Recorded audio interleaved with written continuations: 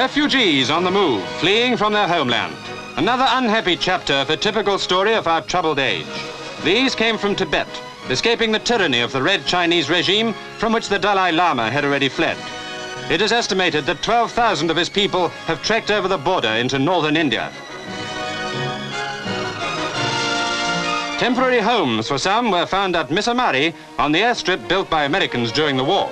Arrivals were checked in, some begging for news of relatives they'd lost sight of in the flight from Tibet.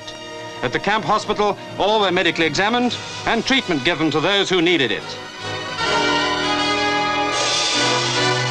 All praise to India, a poor and crowded country, for opening her borders to the refugees from stricken Tibet.